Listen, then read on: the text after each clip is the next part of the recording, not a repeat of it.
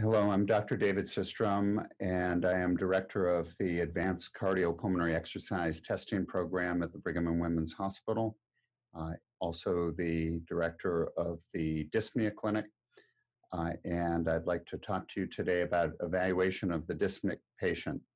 I'll be giving you 4 cases along the way and some messages that go with those 4 cases. What I'd like to stress is the type of dyspneic patient I'll be talking about will be that has puzzled the clinician, meaning the time-honored history, physical exam, routine labs have been done. Generally speaking, perhaps at least basic pulmonary function testing has been done, including spirometry, a basic cardiac workup for dyspnea, including when appropriate, cardiac stress testing for coronary disease, and usually in 2020, transthoracic cardiac echo. So these will be somewhat esoteric cases, but they exist, and I'd like to put the clinician's antennae up to their existence and how to go about detecting and a little bit on treating them. I have no disclosures. The first case in all these cases are patients I have seen in the dyspnea clinic whose function at the Brigham is to determine reasons for exercise intolerance when the clinician has been, again, puzzled. So this was a 21-year-old Harvard crew member. His father actually is a full professor at the medical school, so the heat was turned up a bit to get the answer right here. He came in with his mom, and what they described to me was about 1.5 years of episodic shortness of breath, especially with intense training, especially with rowing on the Charles as part of the Harvard crew team. Both the patient and the mom endorsed noisy breathing during the exacerbations, and that was a first historic clue to what might be going on.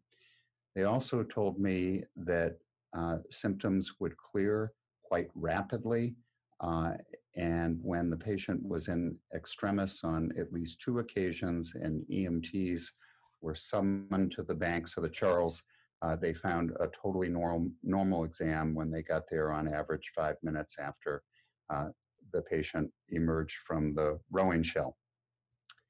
So, and then further pressure on me, the clinician in the dyspnea clinic. The team was headed over to the UK to compete in the Henley Regatta, and he wanted to be better and better quickly. So I started in our pulmonary clinic with some spirometry. A normal spirogram is shown over on the left. Please remember, for those of you who don't look at a lot of these, this is the expiratory loop. This is the peak expiratory flow rate measured in liters per second. This is the vital capacity, and this is the inspiratory loop. And what we can see with our patient is that the expiratory loop appeared to be quite normal. This would be quite unusual for obstructive airways disease, including things like asthma that might affect a 21-year-old student. But then what caught our attention here was this flat bottom boat on the inspiratory loop. So this was reproducible. So please, if you do this in investigating this disorder, make certain that the pulmonary function technician reproduces inspiratory loops. And if they all look like that, it should be a real clue to what ails this patient. That spirometry led us to refer the patient to an ear, nose, and throat physician in the know about something called vocal cord dysfunction. And that will be the diagnosis here in the end. And here's a cartoon that shows the normal vocal cords during inspiration appropriately abducted. And here is the vocal cord of our patient. You can see inappropriate apposition of the vocal cords during inspiration. This leads to the noisy breathing, most often termed stridor, inspiratory stridor. And there's a characteristic opening toward the posterior part of the vocal cord structures called the posterior glottic chink. And this was what was found in our patient. So this is the first dyspnea case that might present some diagnostic dilemmas out in the real world. It's also known as laryngeal dyskinesia. It's more often, our case was a male, but it's more often seen in women for unclear reasons, many of them with PTSD. And if they've seen psychiatry, they often carry with them a diagnosis of a conversion reaction. But there is a somatic component to this, as we just discussed.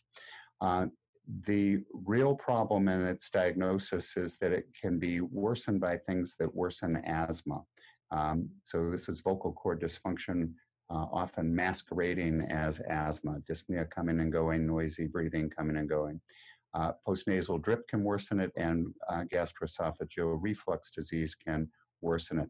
The real key here is to elicit a history or physical finding of inspiratory stridor. That localizes this to the extrathoracic trachea, namely the vocal cords. There may be, not always, but there may be some associated hoarseness that comes and goes with the dyspnea episodes, and that should be a clue. Again, it's often confused with asthma. A real helpful test in the pulmonary function lab is a methacholine challenge.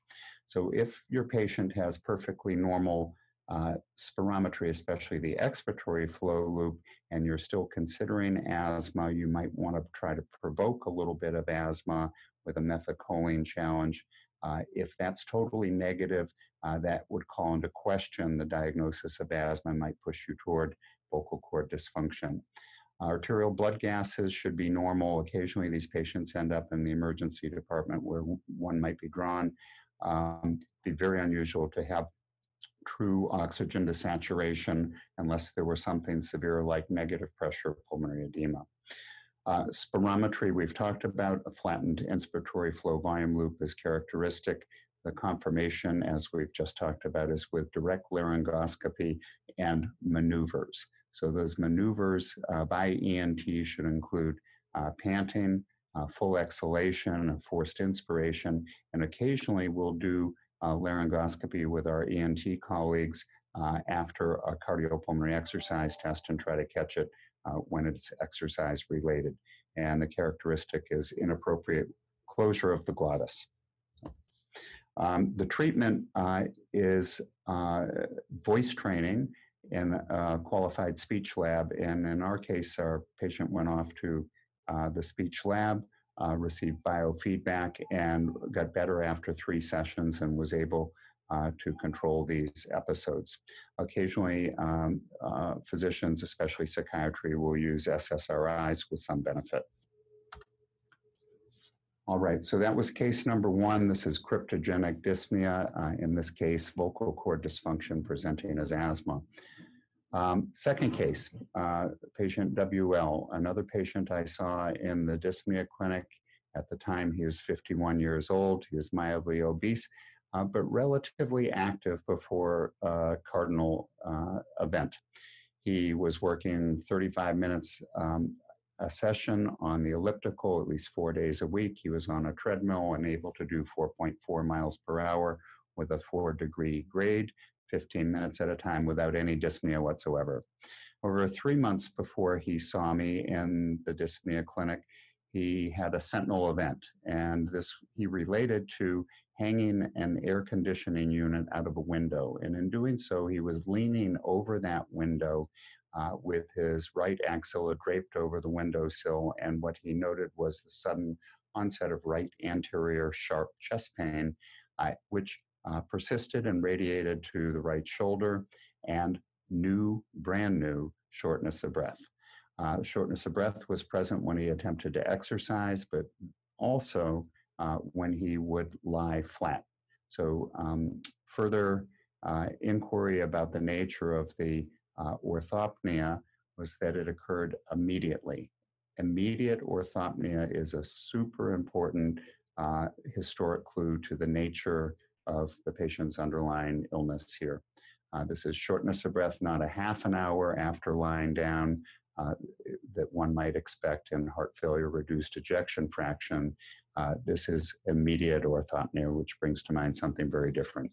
There was a bunch of pertinent negatives, including coughing, wheezing, fever, chills, sweats, and B symptoms of lymphoma, and we'll see why that might be important in a second. We started with a full battery of pulmonary function testing, including the spirometry we alluded to in the last case. In this case, there's a very different pattern. There is expiratory flow limitation, but it appears in a restrictive type pattern.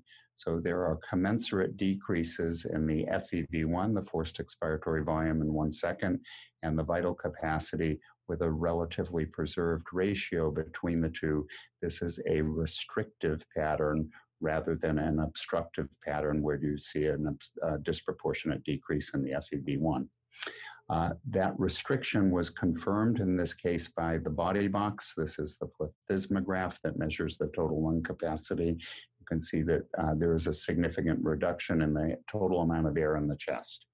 The diffusing capacity for the carbon monoxide, which is a marker of the integrity of the pulmonary capillary bed, was slightly reduced, 79%. But what one can see is when one corrects that for the alveolar volume, which is measured by a single breath of helium inhalation, was supranormal. This means that all of the reduction, the mild reduction of the capillary bed volume is accounted for by the restriction. If this were an intrinsic problem of the pulmonary vasculature, like pulmonary hypertension, there would be a similar decrease in the DLCO uncorrected and then corrected for the alveolar volume. This was a disconnect. This led us to consider, rather than intrinsic lung disease, restriction due to an extra pulmonary process.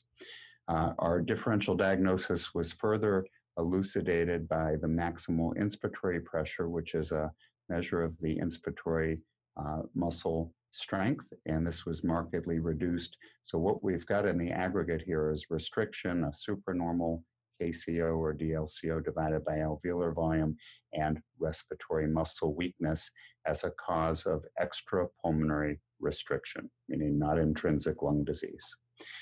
Here's his CT scan with a coronal view, and what we can see is his right hemidiaphragm is way up in the right chest.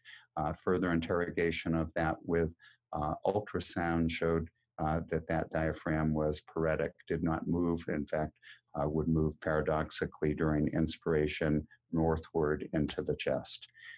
Further radiographic workup included an MRI of his C-spine. It turned out, even for the lung doc, can see severe degenerative joint disease of the vertebral spine in the vicinity of C3 and C4, where the phrenic nerve exits.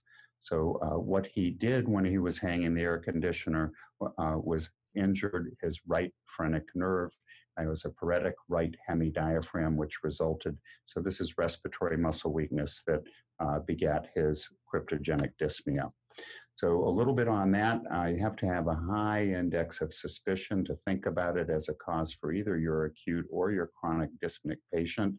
A real good clue is immediate orthopnea. So when the patient lies flat, the belly contents want to migrate up into the chest. If the diaphragm or two are weak, then the patient will suffer immediate orthopnea, and this differentiates it from classic orthopnea related to heart disease.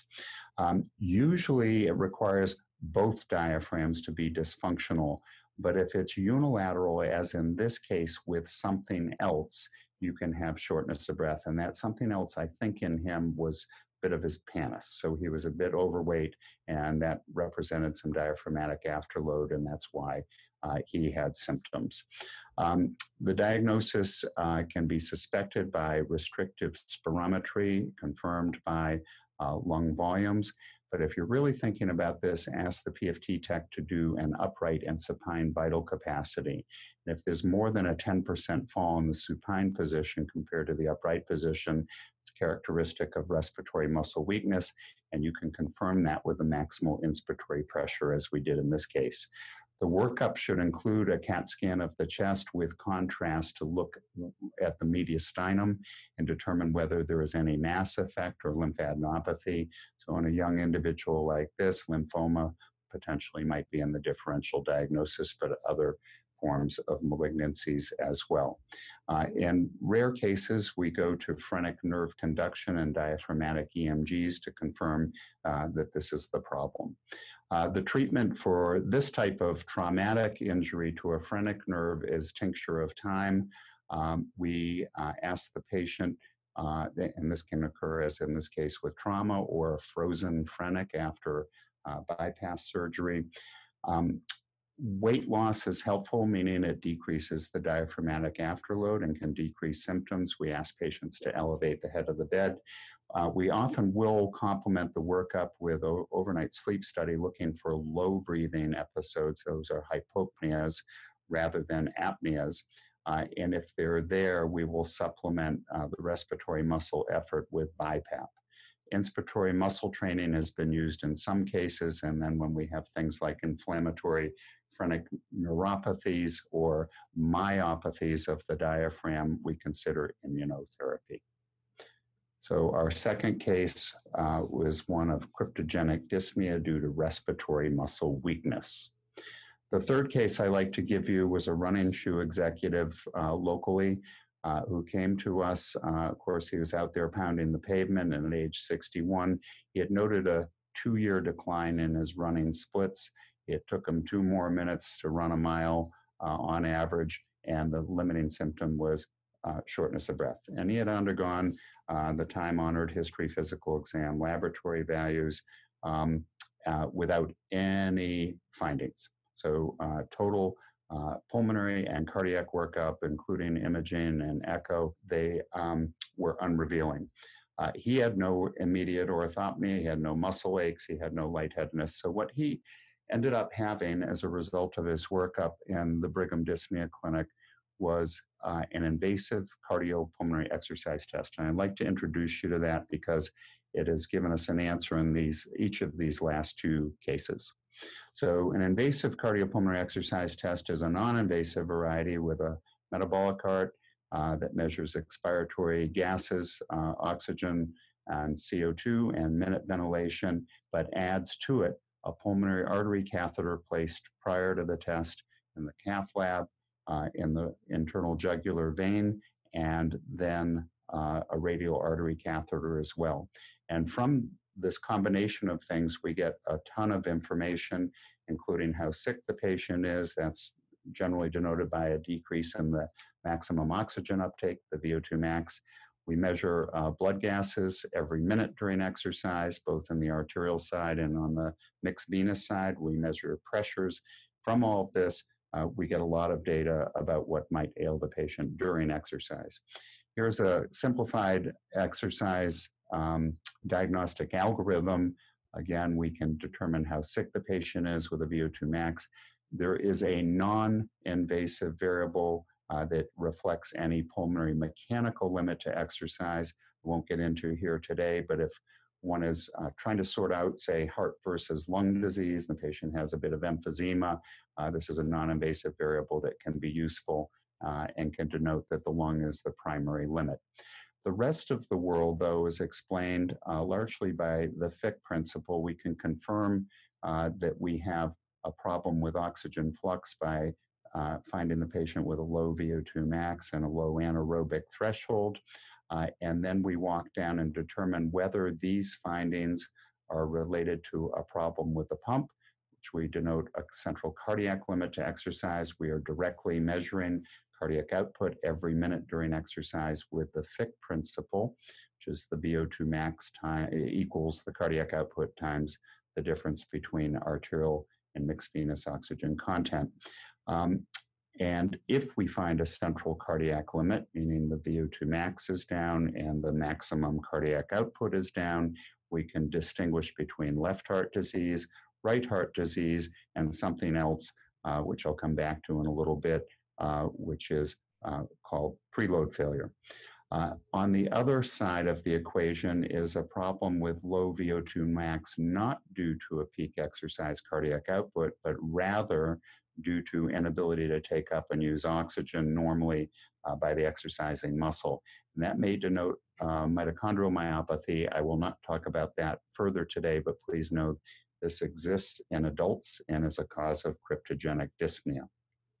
So here are the results for our running shoe executive, a 60-year-old man. His mean pulmonary artery pressure here at rest It's perfectly normal, about 18 millimeters of mercury, but with exercise rose into a distinctly abnormal range, about 46 millimeters of mercury. The upper limit of normal for him, age adjusted, would be about 33.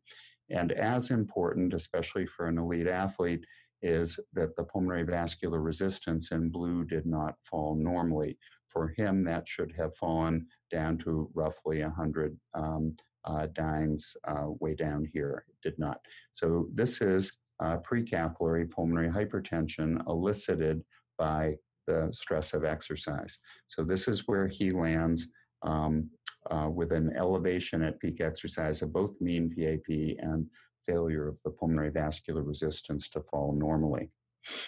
We've written about this. This is an older paper, but we've had a lot of subsequent work in this area, and it will be in the bibliography at the end. This was kind of our sentinel foray into this area. I think the contribution of this paper 12 years ago was as follows. We found a cadre of 78 patients over about 4 years with cryptogenic dyspnea who had as the sole reason for dyspnea abnormal rise in mean pulmonary artery pressure, shown here at peak exercise, and the failure of the pulmonary vascular resistance to fall normally. And this is compared to a group of normal individuals shown over here and a group of patients with established resting pulmonary hypertension who were also studied. Basically, they're worse at rest and they're worse at exercise. So the substantive contribution of this paper was to show that exercise-induced pulmonary arterial hypertension affects exercise capacity and is associated with symptoms. And we were able to show this by looking at the VO2 max, which when exercise pulmonary hypertension present only at exercise, not at rest, it was associated with a depressed VO2 max to about 2/3 of normal. And that was mediated by an inability to generate a totally normal cardiac output expressed as a percent of predicted. So exercise pulmonary hypertension is not just an interesting observation, it affects patients' ability to exercise and is associated with symptoms. Interestingly, there are some early signs of right heart, right ventricular pulmonary vascular uncoupling that's unmasked by exercise, not apparent at rest. So exercise pulmonary arterial hypertension is an entity. It is a cause of unexplained dyspnea. This advanced or invasive cardiopulmonary exercise test is the only way to determine it's there currently. And what we find when we do that type of testing is that the physiology lands somewhere squarely between a normal pulmonary vascular response and patients with more severe disease present at rest. There's a lot of work going on this entity now, including at the Brigham. We think it's a form of early disease and worth detection and worth treating because catching pulmonary arterial hypertension in an early stage is very likely more readily treatable.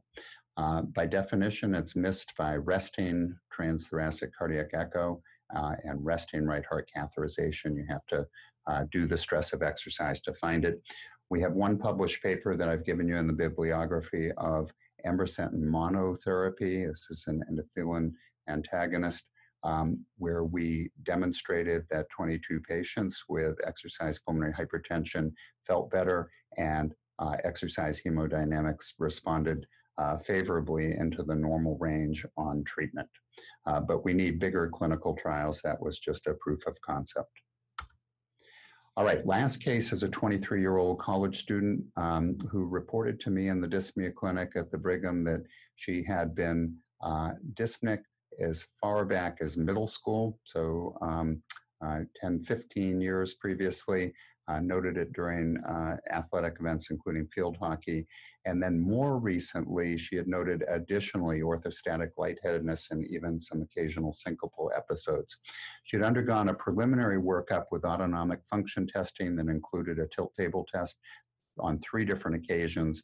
The results were equivocal, so no classic postural orthostatic tachycardia syndrome.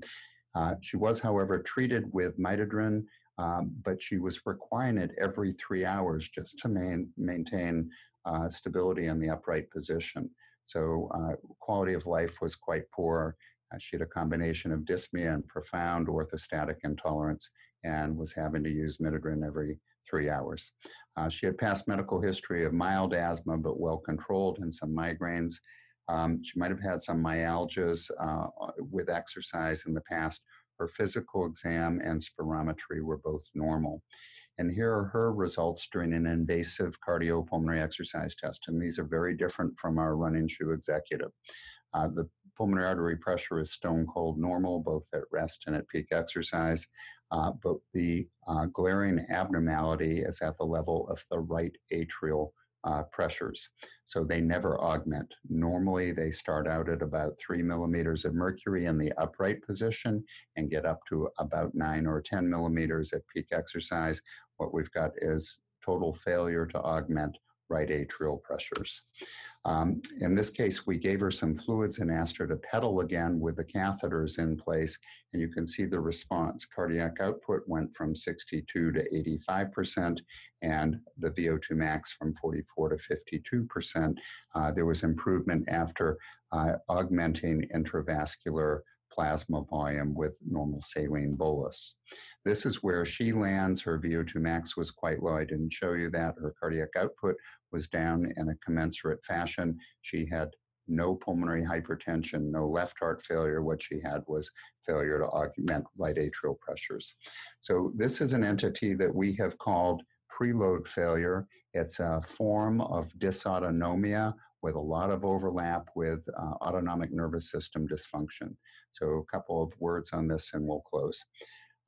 She started pyridostigmine. This is an off-label comment. Mestinon is a FDA-approved drug for myasthenia gravis. It works by increasing acetylcholine concentrations in the neural synapse. We think it works at the sympathetic ganglion and augments sympathetic outflow. We've had a lot of luck with it. Her blood pressures were up as a result of introducing pyridostigmine. She was able to come off standing dose Midodrine and then used it PRN for fatigue or lightheadedness. Her quality of life improved dramatically and her dyspnea was markedly reduced. So please remember, dysautonomia may beget dyspnea. So we've called this preload failure. It's predominantly in young women. There's a huge amount of overlap with ME/CFS, which is chronic fatigue syndrome, and POTS, postural orthostatic tachycardia syndrome. But patients present with dyspnea in addition to orthostatic lightheadedness and fatigue. Exacerbations happen after stress, and that stress can be almost anything. Very often we hear about a viral prodrome for worsening and even the onset of the disease. As I said, there's overlap with POTS and even mitochondrial myopathy. Most recently, we have been able to demonstrate that small fiber neuropathy is prevalent in almost half of these cases. That's done by an epidermal skin biopsy, specially stained for the fiber density. We think the skin is a window into the interior of the individual, and we've married these two. I think neurovascular dysregulation is the cause of dyspnea in many of these cases. The workup might include autonomic function testing, tests of adrenal function. If they've ever had a history or family history of DVT or PE, make certain there isn't residual clot impeding venous return. The treatment is augmenting intravascular volume by these conservative measures.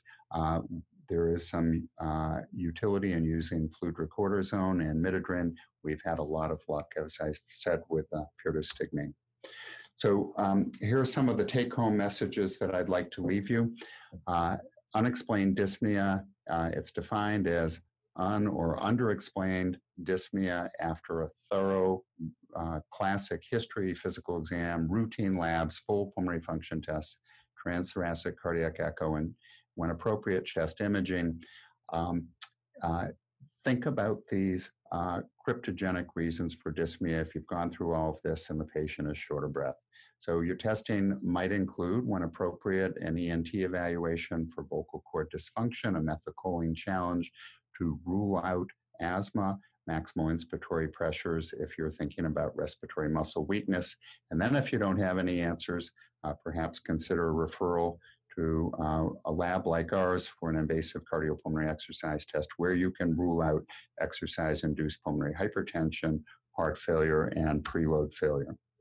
So I'm going to end now with two board questions. We'll give you a 23-year-old female who presents with 18 months of dyspnea on exertion following an apparent viral syndrome. Her differential diagnosis includes exercise-induced pulmonary arterial hypertension, preload failure, mitochondrial myopathy, the acquired variety in adult, all of the above, or E is just B and C, preload failure, mitochondrial myopathy.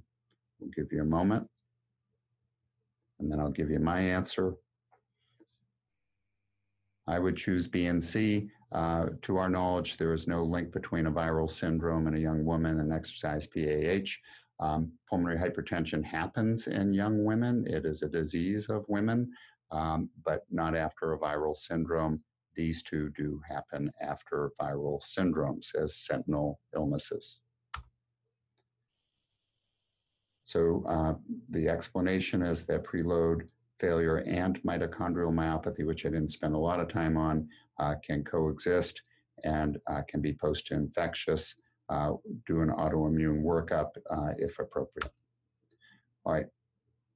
The second board question is another young woman, 18 years old, who presents with 2 years of dyspnea and some subjective wheezing or noisy breathing. The exam in the office is normal. The peak expiratory flow rate, both in the office and given a peak flow meter, patient monitoring it in the field, is normal. Short-acting beta agonists and a combination of inhaled corticosteroid and a long-acting beta agonist haven't helped. This is super common in the cryptogenic cases of dyspnea. Patients have been trialed on asthma meds and they haven't worked. So the next step should be increase that asthma controller, perhaps add an anticholinergic. Should you do a CT scan of the chest and irradiate the 18-year-old woman, a transthoracic cardiac echo, cardiopulmonary exercise, remember the exam is normal, cardiopulmonary exercise testing, non-invasive or invasive, or should you do a methacholine challenge? Give you a minute there. And my answer would be a methacholine challenge. So the explanation is we've got noisy breathing refractory to asthma treatment. Consider vocal cord dysfunction. Remember, it can mimic asthma. Exacerbations can be provoked by the very same things that can aggravate asthma, emotions, exercise, postnasal drip, and GERD. And the methacholine is super useful in ruling out asthma. So if you do that test on a patient off of asthma controllers, that's important, and it's stone cold normal, really the question of the diagnostic question of asthma should pretty much be put to rest in the negative. Clues are subjective and objective, noisy breathing, especially inspiratory stridor, rapid clearing, flattened inspiratory flow volume looping, and you can confirm it with your friend in the ENT lab. The treatment is speech therapy. So that's all I have for you. 4 cases of cryptogenic dyspnea. Please remember them, keep them in the back of your mind, and when you're scratching your head about what ails the patient, consider the workup I've outlined. And thank you very much.